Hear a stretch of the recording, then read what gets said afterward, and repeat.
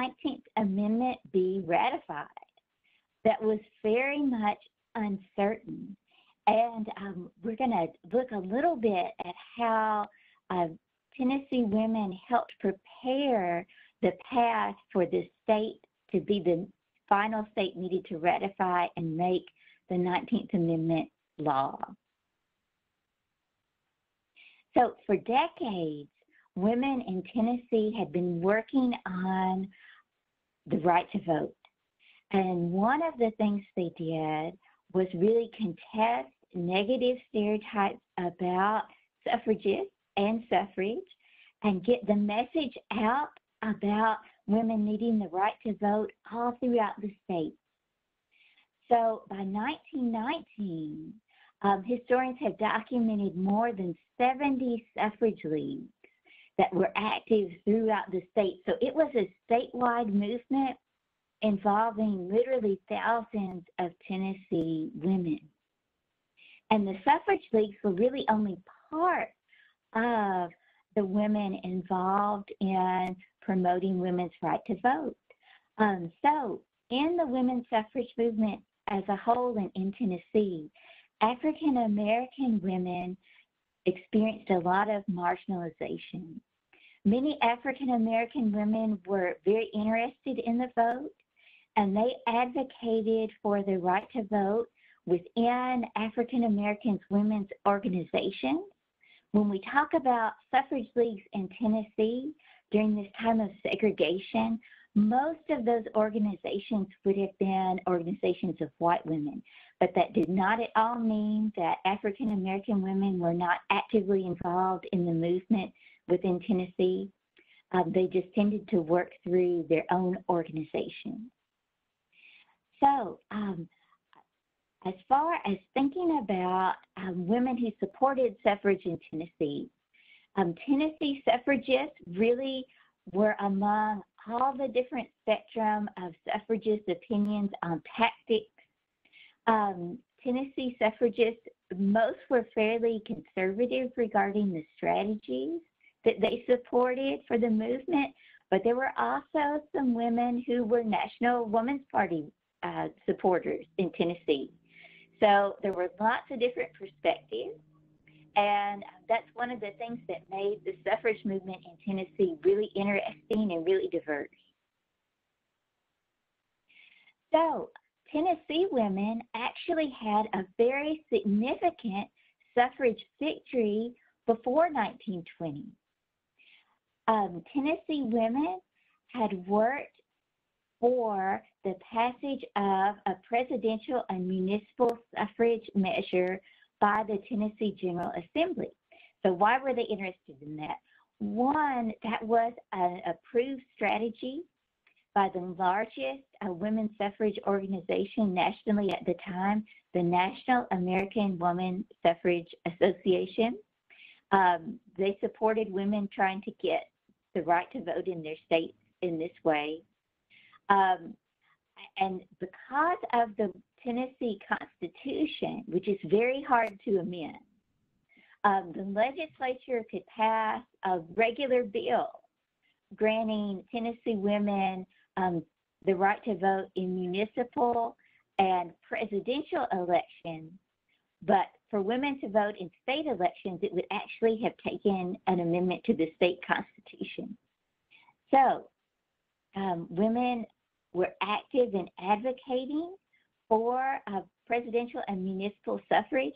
It was up for consideration in 1917.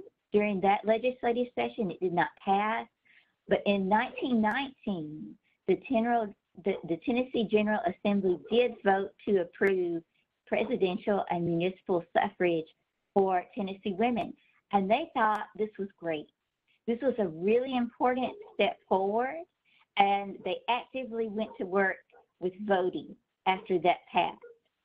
And one of the really interesting things with the Tennessee elections occurring in 1919 was cooperation we see between African American women voters and white women voters, especially in Nashville. Frankie Juno Pierce, shown here, She was a very important African-American suffragist in Nashville, and she worked with white suffragists like Catherine Kinney to help support a reform slate of candidates in Nashville. And actually, about 2,500 African-American women registered to vote in Nashville in that 1919 municipal election. And throughout the state, African-American women registered to vote in 1919 for their municipal elections. And the candidates supported by these efforts, by these interracial efforts in Nashville, that slate of candidates won in 1919. So there was already some early evidence of the power of women voting and how they could affect elections in Tennessee. Okay, so it was actually a surprise that Tennessee became such a critical state in the 19th Amendment's ratification. This was not expected by Tennessee suffragists. They were really excited about having won presidential and municipal suffrage. And in 1920, they actually had a convention in which they started the transition between a statewide suffrage organization to a League of Women Voters organization in Tennessee. There was a provision in Tennessee's Constitution that prohibited members of the General Assembly who had been elected after a federal constitutional amendment was referred to the state from voting on that amendment.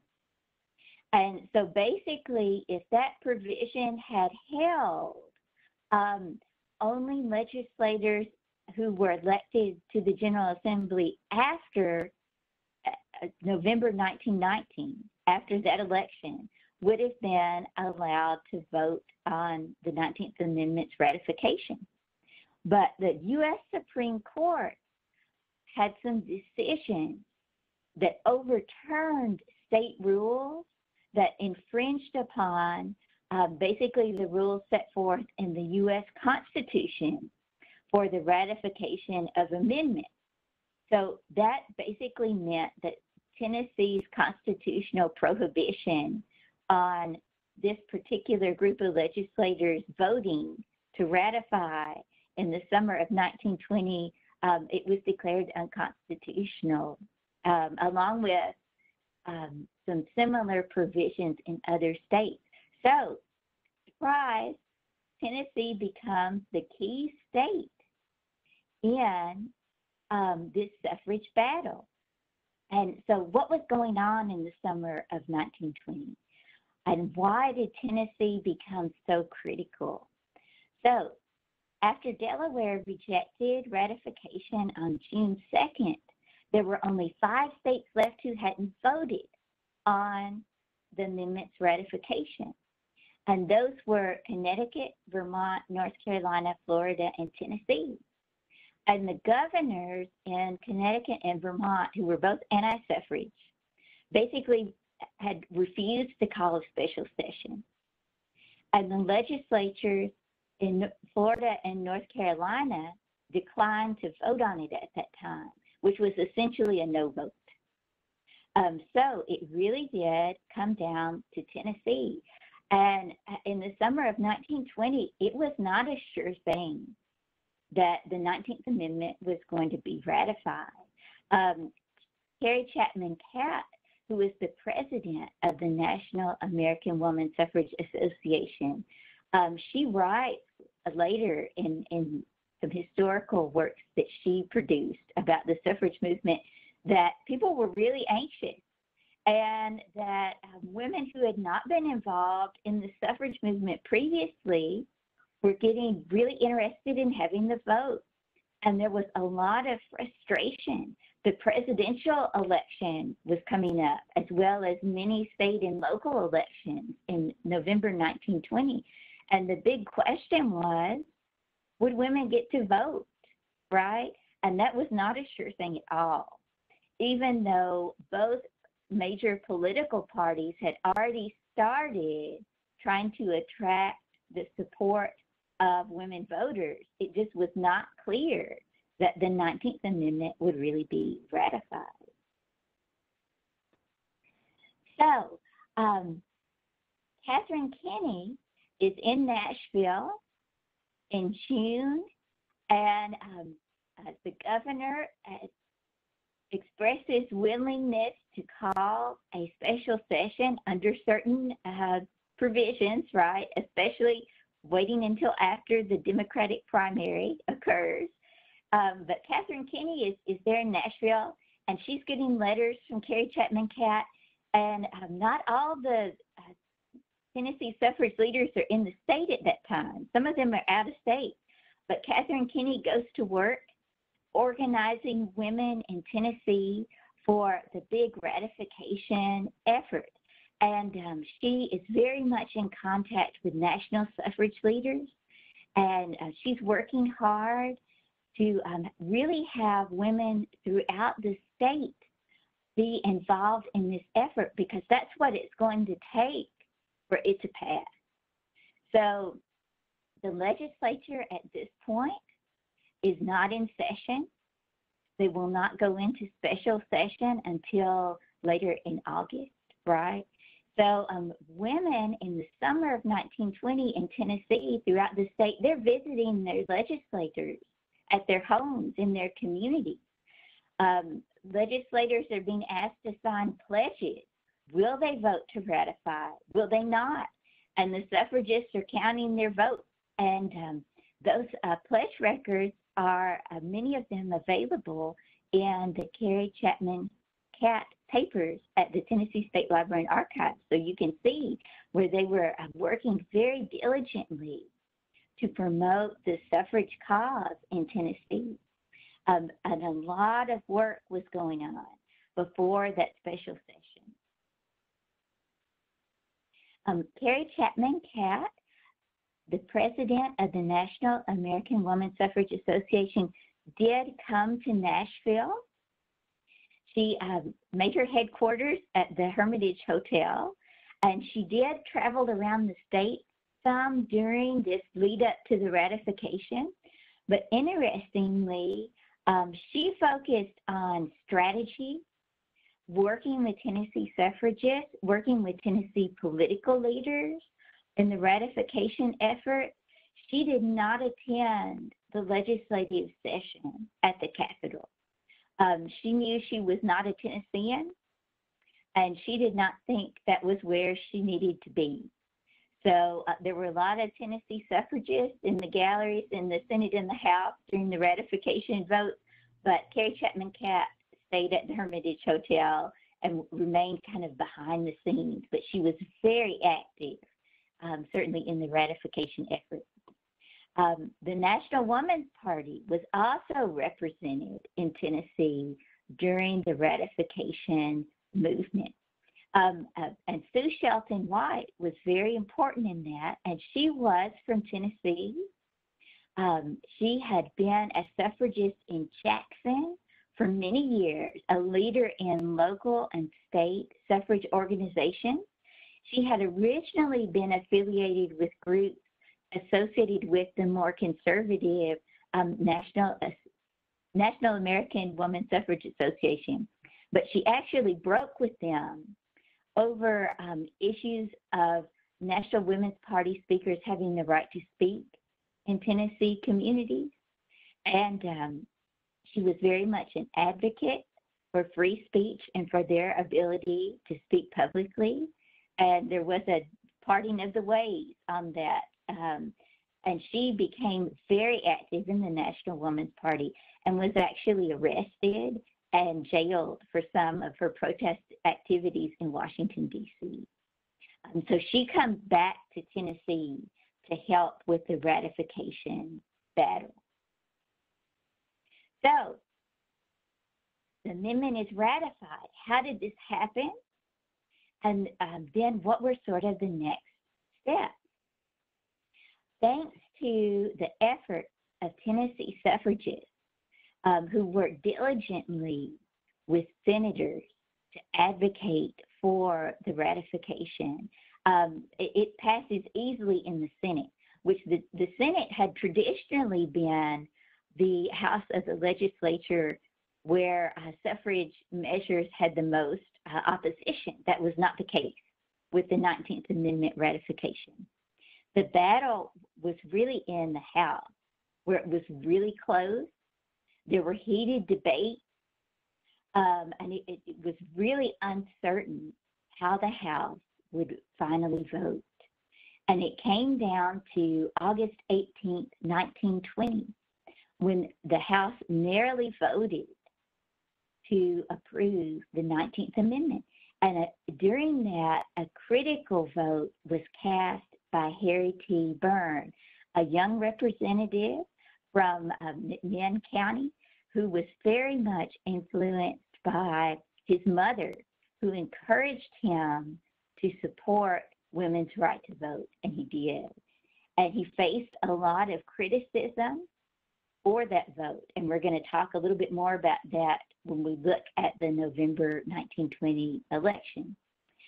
So there was this great victory, but that's not the end of Tennessee's ratification story at all.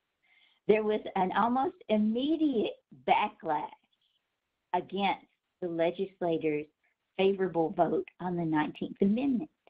The Speaker of the House, who was an anti-suffragist, Seth Turner, actually changed his vote to in favor of the amendment's ratification so that he could call for reconsideration of the amendment at a later date. Some of the anti-suffragist legislators fled to Alabama to prevent a quorum. There were indignation meetings throughout the state. So continued legislative battles and legal actions in the courts ensued. But Tennessee's ratification vote held, and the 19th Amendment was ratified. So then there was the question of what will women do with their votes? And this was really not clear. Male political leaders were very concerned about women voters. They feared that women would not have the same kinds of party loyalty to the major political parties that they were used to male voters having. They thought it was more likely women might vote on issues rather than party affiliation, and that was very unsettling. And women voters were really seen as potentially decisive in elections in general, and particularly in the November 1920 election. And we'll talk about how the behavior of women voters demonstrated that they did care what politicians' views were on suffrage. They remembered when it came time to vote in 1920. So let's look at this passage from the Kingsport Times, published on September 28, 1920. So this reflects the concerns of political leaders about how would women vote. And the Kingsport Times reported, it is said that women suffrage leaders have a complete record of everything a congressman or senator has ever said about suffrage. From many quarters come dark rumors that this evidence will mean the political ruin of the opposition statesmen. So there were a lot of worried political leaders who were up for election in 1920. Joe Burns was one of them. So he was a candidate for the Tennessee House in November 1920, and he had openly opposed women's suffrage, and now he faces the task of trying to appeal to women voters. So in this passage, he's talking about, he admits he opposed suffrage, but he tells women that basically they have to vote in self-defense, and he trusts that they will vote wisely and well.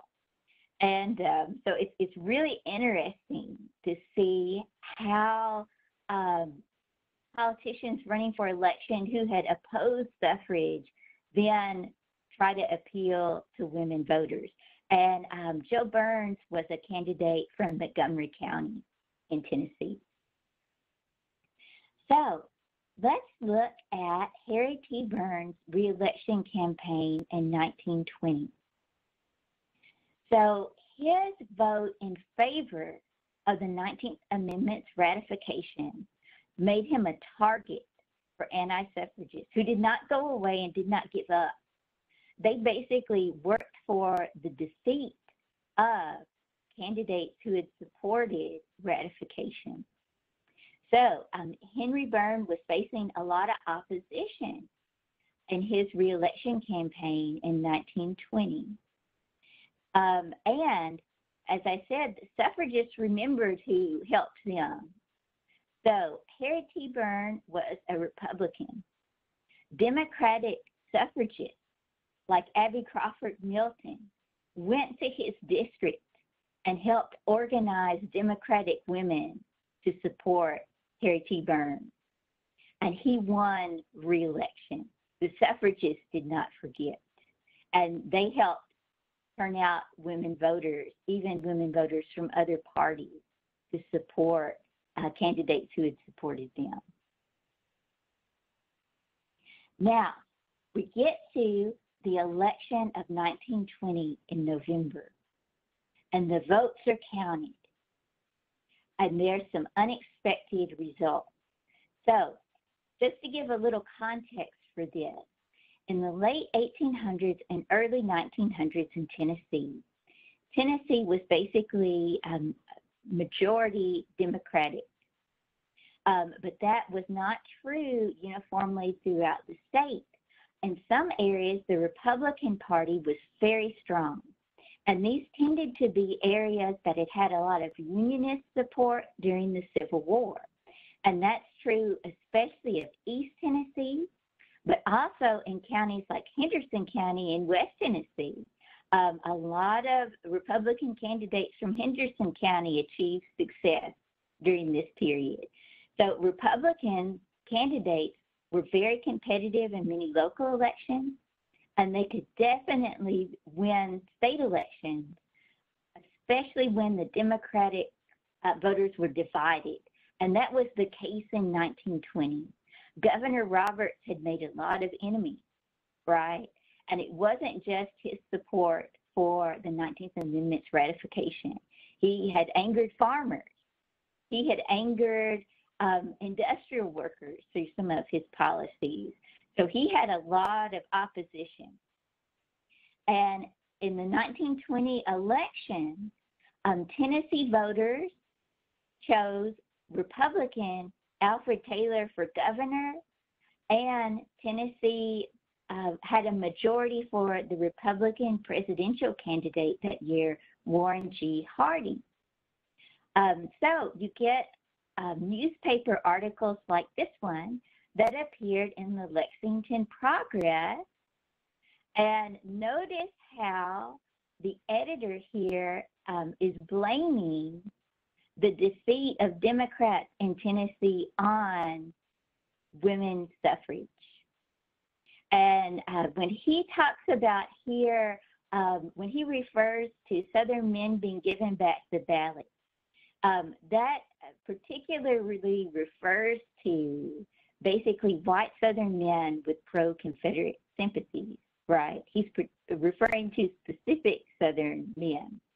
But the editor here is particularly calling out suffragists and their supporters for breaking the solid South, so all the South didn't go Democratic, and for Democratic lawsuits in Tennessee. And suffragists were very aware of this situation. So Catherine Kenny wrote that her Tennessee sister suffragists have had to run a daily gauntlet of "I told you so," and the women did it. Now, Kenny was a Democrat, as were many of the suffragists, right? So they felt like they were being blamed by Democratic political leaders within the state for Democratic lawsuits. So let's talk a bit about how women gaining the right to vote brought about change in the culture of politics and voting. So what happened when women got the right to vote? They went from being individuals who could only basically ask for political leaders to support initiatives they were interested in, to being constituents who could demand change because they were voters, right? And that's going to have a big impact on women's status in political life. So Abby Crawford Milton, who was the last president of the statewide Tennessee Women's Suffrage Organization and the first president of the Tennessee League of Women Voters, is writing here to Carrie Chapman Catt about citizenship schools that they're organizing to basically train voters. So I notice how she mentions evening programs for working women who can't attend during the day because of their job, and that no fee is to be charged for women who want to come to this citizenship training. So women suffragists in Tennessee, some of them transitioned to really being advocates for women voters, and we see this in this quote here. Now, voting and polling places, that had very much been the province of men. And a lot of changes were going to have to take place for women to really be comfortable in some of these spaces and going to vote. And I really like this quote because it touches upon some of those issues. Basically, a lot of polling places had activities going on, like tobacco, smoking, spitting, drinking, even though that was prohibited by law, that went on, swearing, fights, lots of things that women voters, especially women voters bringing their children with them to vote, would not feel comfortable. And this Tennessee woman is pointing out that men wouldn't like it if they had to vote in a female space, and that basically there needed to be some changes. And there were. So women voters were able to ask for and demand changes in conditions at the polling places and expectations for appropriate behavior at these sites. This is when you see a lot of polling places get moved to schools. So I want to show you some photographs of sort of voting before and after the 19th Amendment. And I'll say one thing we've discovered is that it's kind of hard to find pictures of polling places. So I'll ask for you to bear with me with these examples. So here's a polling place before the 19th Amendment. And this is actually a White County in Tennessee about 1901. And you'll notice all the people there are males, including male children. So here's a scene from Election Day in 1922. And this is a more general picture from the Library of Congress. And notice lots of women there, and see the lady holding the infant, right? So women were coming to vote with their children. So a very different kind of atmosphere after women get the right to vote and the 19th Amendment is ratified. Another thing that really starts to change with political culture is increasing numbers of women start to run for elected offices, even very early after the ratification. So here is a quote from Jessie McCall, who ran for register in Henderson County in 1921. And she publishes an appeal to voters in the newspaper in which she states, quote, "I am not asking that you vote for me just because I am a woman, but I do not think that you should vote against me for that same reason. The question is, can I and will I honorably perform the duties of the office?" So she's pointing out it's the person's qualifications and their capabilities that matter, not their gender. And this is 1921. So that's very significant. We see women gaining election to offices. This image shows U.S. Representative Willa McCord Blaze Exlick, who served in Congress representing Tennessee from 1932 to 1933. Another great example of women gaining elected offices is Ann Lee Worley of Bluff City. So she was elected to fill her deceased husband's Tennessee Senate seat very soon after the 19th Amendment's ratification. And this is kind of ironic because her husband was an outspoken anti-suffragist. So he is succeeded in office by his wife, and she proceeds to sponsor legislation in the Tennessee Senate to remove all legal barriers in Tennessee to women serving in elected government offices. And that measure is successful.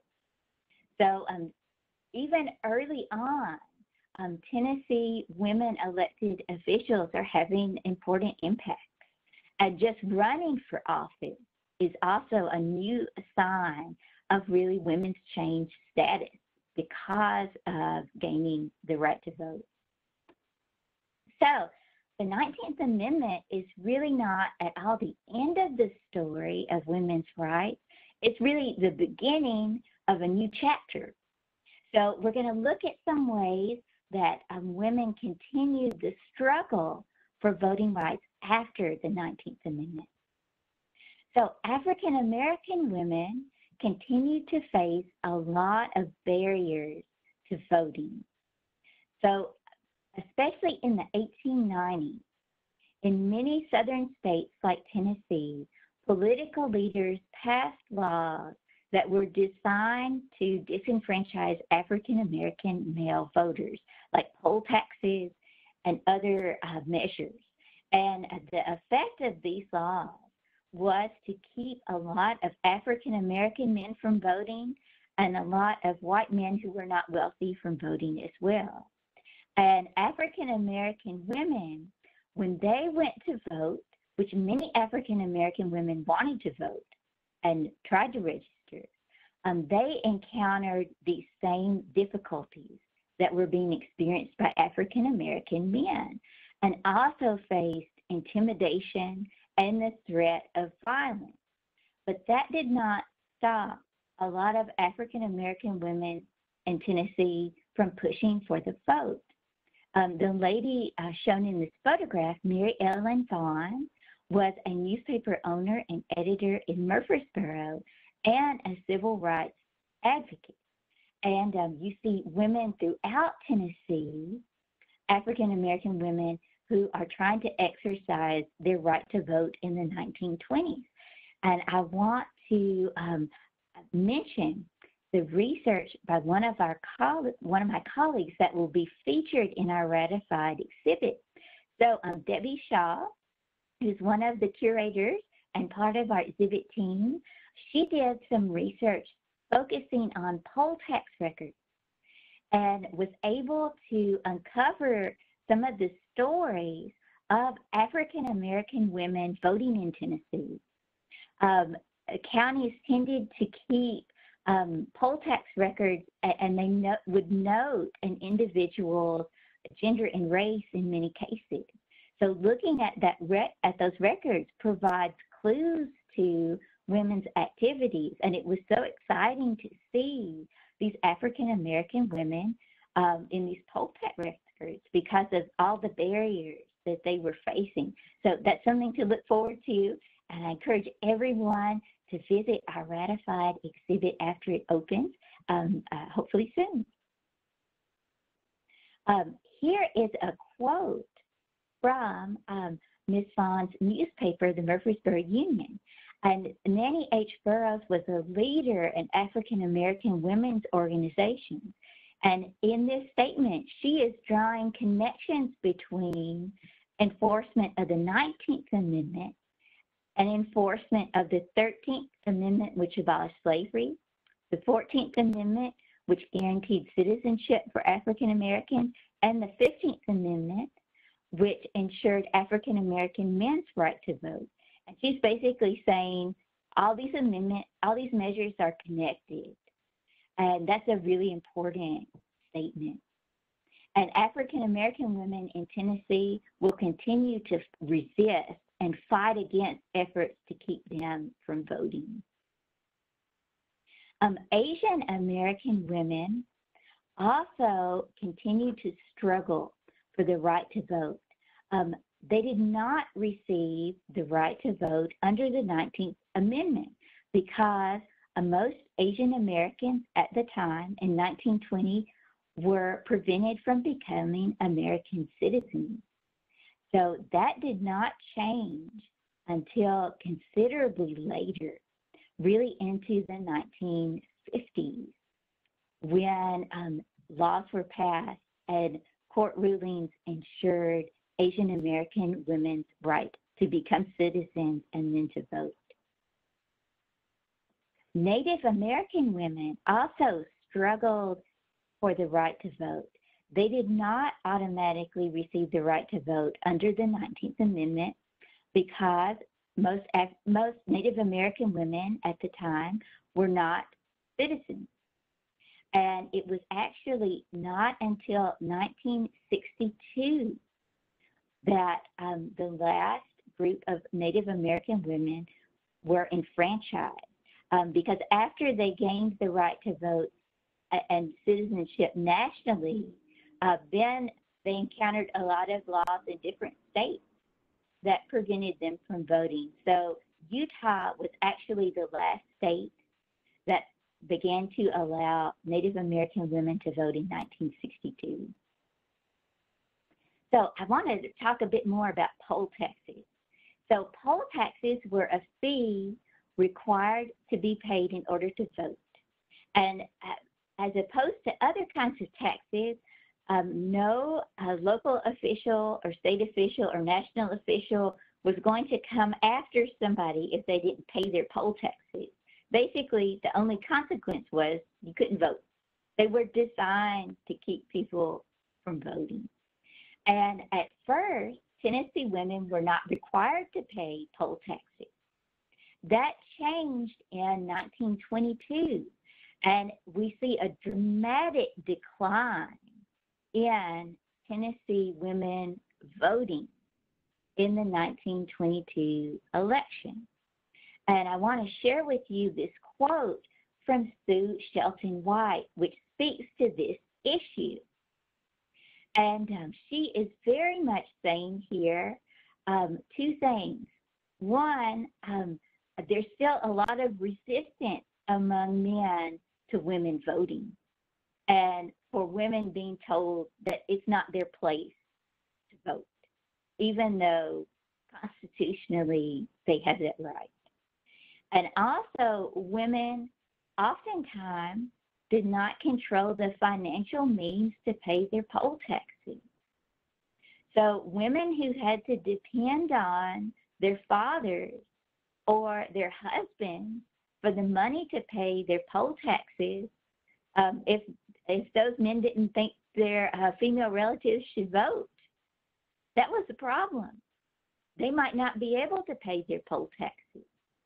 So it's like the culture of whether or not women should vote, it was a big step forward with the 19th Amendment, but there was resistance still out there that women faced on a lot of fronts.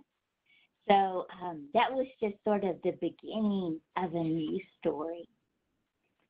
However, I want to emphasize that that doesn't mean that the 19th Amendment wasn't important.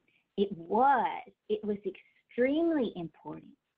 And on this slide, you can see a state Senate campaign poster for Abby Crawford Milton, who had been a suffrage leader in Tennessee. And here in the 1930s, we see her running for the state Senate. So the 19th Amendment was very important. That does not mean it resolved all the issues about women's right to vote. It did not. But it did fundamentally change women's status in American political life from being basically not really officially included to being constituents who helped decide who got elected. And that was very powerful. And political leaders took notice of that. because they had to. So being a voter really mattered.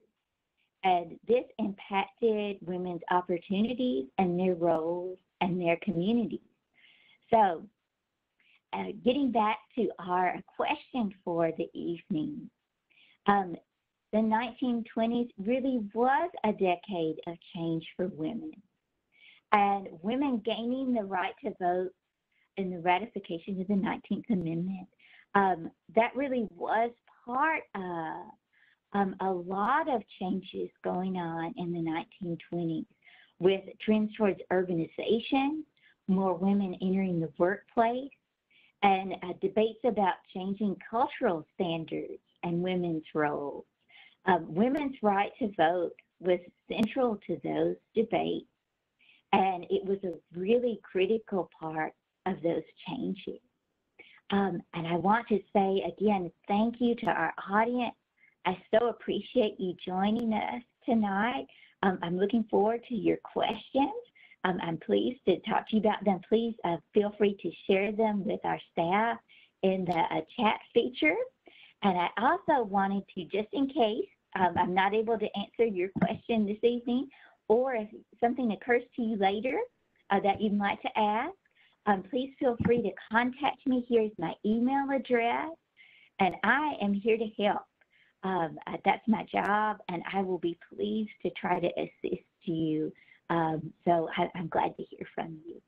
And now I'm going to stop sharing my screen, and I see Rachel is ready to help with the question. Yes, thank you, Miranda. That was wonderful. We got a couple of questions about the poll tax. How much approximately would it have been, and how much would that maybe equate to today? Sure. It was about $2 in a lot of Tennessee counties in 1920 per voter. I would be afraid to try to equate that in today's money. And I'll explain sort of the reason why. You know, in 1920, Tennessee was still very much a rural state. And a lot of farm families didn't see very much cash money during the year. So $2 was a lot of money. That was a significant investment for many Tennesseans at the time. So somebody else asked, when was the poll tax discontinued? Yes, it was actually outlawed by an amendment to the U.S. Constitution, and that was not outlawed until the 24th Amendment, which was ratified in 1964. Awesome. What is your favorite artifact, suffrage artifact in the ratified exhibit? Do you have a favorite?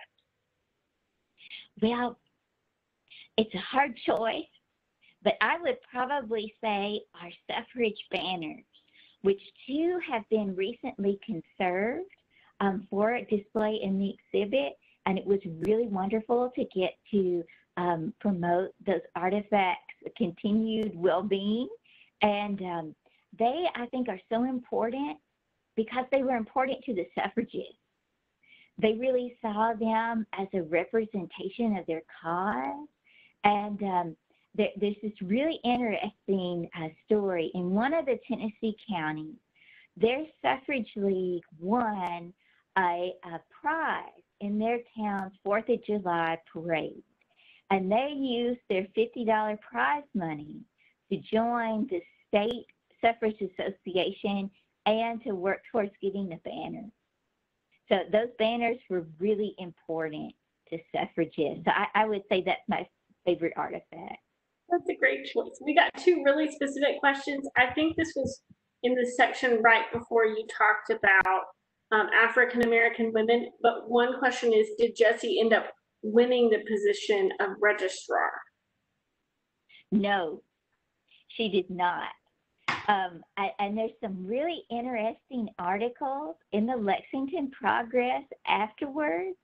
And I'll say it was quite significant that her appeal to voters was published because the editor of that paper was a notorious anti-suffragist and really did not become resigned to women voting for a while.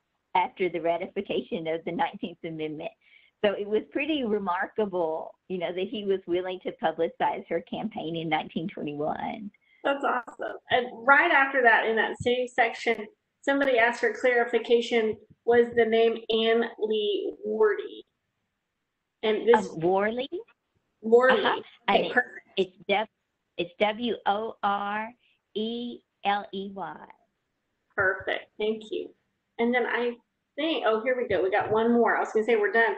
Was the Tennessee Constitution amended to allow women to vote in state elections? No.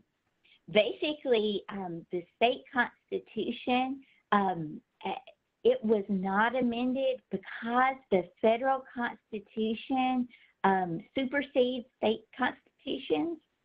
But suffragists actually pushed for a state constitutional amendment for a little while, but it pretty quickly became clear that strategy wasn't going to work, just because it was really hard to amend the state constitution. So that's why they started pressing for partial suffrage, and then really supported the ratification of the 19th Amendment. Awesome. Somebody else asked, where are good resources, books? Are there any in our museum store or any that you'd recommend? Yes, there are many wonderful resources out there. I am certain that our store manager has some featured. There's some books that are specifically about the suffrage movement in Tennessee. And I really love the older primary sources, like the History of Woman Suffrage, which was published by the National American Woman Suffrage Association. And there's a really interesting account for Tennessee in that volume that covers 1920, because one of the things it does is there are actually two accounts, because from 1914 to 1918, there were two competing state suffrage associations. So they fought for their representatives to each be able to include their own history in this a national suffrage history, and they won. So if you look at that, there are actually two suffrage accounts. And Catherine Kinney, in her account in that book, she specifically references the cooperative efforts between African American suffragists and white suffragists in the election in 1919. Wonderful. When was a woman finally elected to the Tennessee legislature on her own? Actually, very early. Anne Lee Worley was very soon after ratification. There was another woman from Shelby County who was elected in the early 1920s. So there were women who were serving in the Tennessee legislature during the 1920s. Wonderful. I think that's the end of our time and the end of our questions, which is perfect, Miranda. Thank you. I did want to remind everybody, even though this class series is over, you can go back and watch them on YouTube. You can also see some awesome Lunch with a Curator programs on there. We had one about the first female printer in Tennessee, who was the first woman to be elected to state office as the state printer. So some cool stuff to go back and watch. And we have more digital programming coming in July, even though the museum is reopening. So check out our reopening plans. You can see all the stuff about it. But we're opening in July, and hopefully you can come visit us in person as well. I believe that's it. Miranda, thank you so much for guiding us through this whole series. And everybody, please have a great night, and hopefully we'll see you in person soon. All right, bye-bye.